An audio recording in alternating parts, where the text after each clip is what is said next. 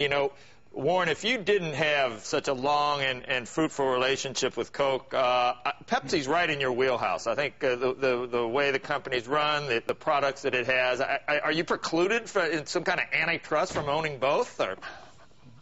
No, I don't think the government would come after me. Pepsi, it's a wonderful company, and particularly, I mean, Frito-Lay is a fabulous business. I'd love to own it. I eat Fritos, I eat Cheetos, I eat their potato chips. I even eat Munchos, which are kind of hard to find, but I always drink Coca Cola with them.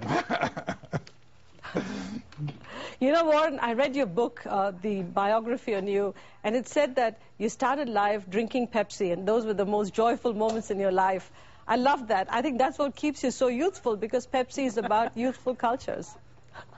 Well, I have to say, Indra, that I started drinking Pepsi when I was about 6 or 7 years of age in the 30s, and if you remember at that time, it was twice as much for a nickel too. Pepsi gave you 12 ounces for a nickel, and Coke gave you 6.5 ounces. So I would definitely say that at half the price, Pepsi was a good buy at that time, marked down 50%. Warren, let me assure you, at any price, Pepsi is a great product. So Joe, Carl, Becky, and Warren, please stay tuned for the innovation from Pepsi and PepsiCo. And Warren, you know what? Just as you talked about eating Cheetos and Fritos and Lay's potato chips, I hope I can get you on TV one day to say you drank one of our Pepsi products and loved it.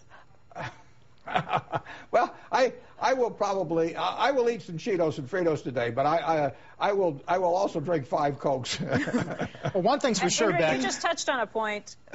Beck, me, and Joe, we have got to get into that testing lab at Pepsi, right? Oh yeah, we would have. That's right. I can see. I would just go crazy. That would be fun. I was just actually fantasizing about a way to make a Nutri-Salt, something that didn't hurt you, but would have a salt taste, like a sweetener, like a fake sweetener, because. But I'm not even convinced. That sounds like Olestra. Yeah. And you know what Olestra does to you, Joe. Oh, that's right. That's right. Joe, that's right. If you came to our laboratories, you'd be like a kid in a candy store. It's true. I assure you. It's true. We've got a real candy. Joe, we've got a real candy store for you at See's Candy. So I love you too. Don't settle for anything except See's Candy. I love you two fighting over me. I can come to. I have time. I can come to See's and to Frito Land. There should be a theme park for me. We'll fly you back. We'll fly you back and forth in a jet jet too, Joe. And at the end, there's a doctor waiting for you.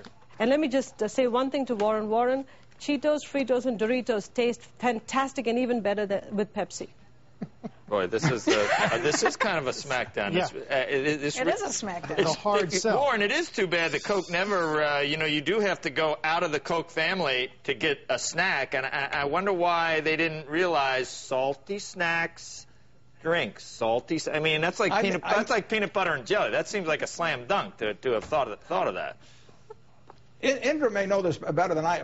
My understanding is that Herman Lay went to Coke, I don't know, 40 years ago or so, and if a deal had been made, he would have owned more stock than Mr. Woodruff, and Mr. Woodruff didn't like it. But I don't know whether that's an old wives' tale or not. Indra, do you know the answer on that? I think the answer is that PepsiCo has always been strategically much better than anybody else out there. Oh, I like it. All right, we got to go. Ouch.